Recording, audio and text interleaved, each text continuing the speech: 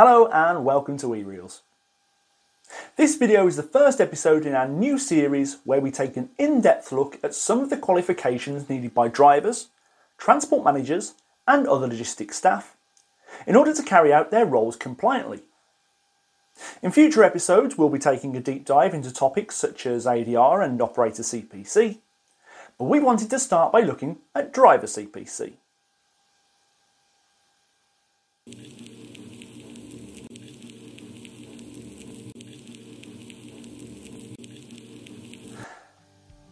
This is the training most drivers are familiar with, as they need this qualification in order to drive professionally. It's fair to say that drivers know that they have to do Driver CPC training, but why do they have to do it? In this episode we'll examine Driver CPC training in more detail, looking at where it originated from and the reason why it was brought in. We'll also look at the current status of Driver CPC, before considering what its future may be and how the training might change over the next few years. But let's begin by looking at the background to Driver CPC. The idea of drivers needing to be qualified was introduced in 1985, but the legislation only applied to a small group of drivers and relatively few countries in the EU made that training compulsory. In July 2003, Directive 2003/59/EC was brought in by the European Parliament, which stated that all new drivers were required to undertake initial training and needed to maintain their qualification by undergoing periodic training. The directive was adopted by the UK government in 2007 in the Vehicle Drivers Certificate of Professional Competence Regulations. The legislation set out details of drivers falling in scope of the regulations, exemptions from the training requirements, initial and periodic training, proof of training, and the subjects to be covered by the training providers. The main purpose of Driver CPC is described in the legislation as follows. The obligation to hold an initial qualification and to undergo periodic training is intended to improve road safety and the safety of the driver, including during operations carried out by the driver while the vehicle is stopped. Under the regulations, all member states of the EU, including the UK at the time, were required to approve training providers and courses, and ensure that the provision of training was monitored. Both new and experienced drivers needed to partake in training, although this would differ depending on the driver's status. Proof of the driver's completion of their training could be shown either by issuing a separate driver qualification card or by recording code 95 on the driver's licence. When the regulations were introduced, not everyone was required to undergo initial CPC training, as the legislation made provision for drivers if they held a category D1, D1E, D or DE entitlement on their licence before the 10th of September 2008, or if they held a category C1, C1E, C or CE entitlement on their licence before the 10th of September 2009. In these cases, drivers would be able to undertake periodic CPC training instead. Periodic CPC training, as the name suggests, is carried out over a 5-year period. It involves the driver attending 35 hours of training, which can be in a classroom or online. There are 5 modules, each 7 hours in length, that a driver must undertake. Topics covered in these modules include driver's hours regulations, road safety and traffic law, walk-around checks, safe and fuel-efficient driving, and driver and workplace health and safety. Drivers are not required to pass a test to complete their training, although there are a few EU countries where it is compulsory.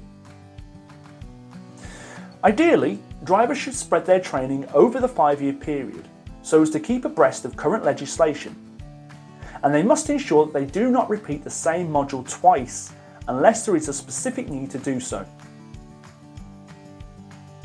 The provision of training providers and driver attendance on training courses is monitored in the UK by the Joint Approvals Unit for Periodic Training, otherwise known as JORT. Drivers are responsible for keeping track of their periodic CPC hours, which they can do via the government website, and to make sure that they complete their 35 hours of training before the validity of their qualification card expires. However, it's also the responsibility of the driver's employers, the operator licence holder, and the transport manager to ensure that their drivers are suitably qualified and hold a current driver qualification card, as it can have a serious impact on an operator's licence and the good repute of those concerned. For those drivers who are looking to acquire their vocational entitlement, they undertake initial CPC training. This training runs alongside the theory and practical tests that are part of all driver licence entitlements and is made up of two parts. Module 2, which is your case studies, where candidates are shown 7 case studies designed to reflect situations that drivers will face in their day-to-day driving. There are a number of multiple choice questions for each case study. And Module 4, which is the practical demonstration, and this is also known as Show Me, Tell Me, as drivers are expected to explain and demonstrate their understanding of various topics, including safe loading of vehicles, walk-round checks, and reducing the risk of clandestine entrance. Once a driver has passed their initial CPC, they must keep this qualification valid by attending periodic CPC training. After the completion of initial or periodic training, a driver qualification card is issued. This must be carried at all times when driving professionally, as a driver can be given a £50 fixed penalty if they're stopped by DVSA enforcement officers or the police and they do not have that card with them. Any lost or stolen cards must be replaced by contacting the DVSA, although drivers can continue to drive whilst waiting for the replacement to arrive. Not all drivers are required to undertake driver CPC training, as they are exempt from the regulations. However, this is a short and specific list. That being drivers of vehicles with a maximum speed not exceeding 45 km per hour, vehicles under the control of the emergency services or the armed forces, drivers of vehicles undergoing road tests after repair or maintenance, the non-commercial carriage of passengers or goods for personal use, or vehicles used in a state of emergency or assigned to a rescue mission. As Driver CPC was introduced through the European Parliament and adopted by the UK government, it was anticipated that after the UK withdrew from the EU, that the need to undertake Driver CPC would be removed. However, as mentioned earlier, Driver CPC was introduced to improve road safety and the safety of the driver. Therefore, leaving the EU made no difference to the requirement to meet this objective.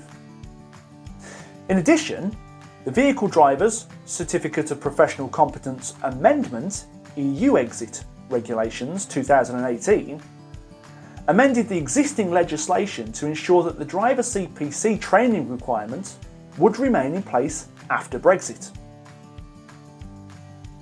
In November 2021, the UK government announced that they wanted to review periodic CPC training, with the aim of reducing driver shortages.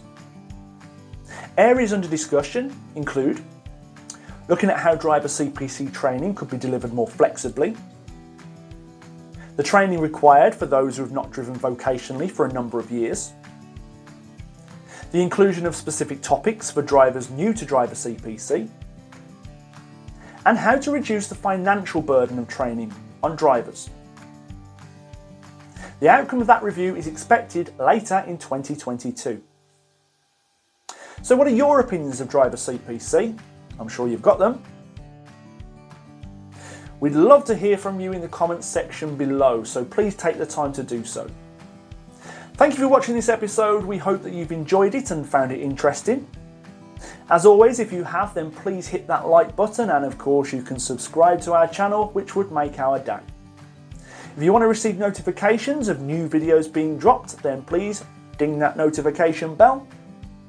We'll be back soon with another in-depth look at training, but until then, thank you and I'll see you on the next one.